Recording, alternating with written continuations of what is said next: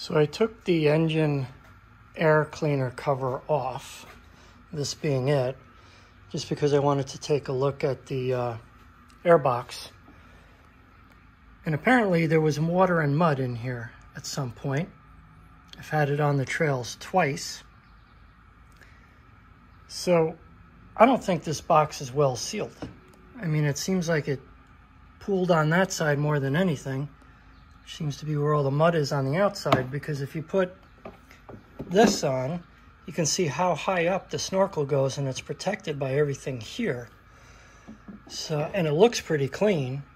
I mean, there's a little bit here and there, but I think it's coming in somewhere else, and that's your engine intake. That ain't good.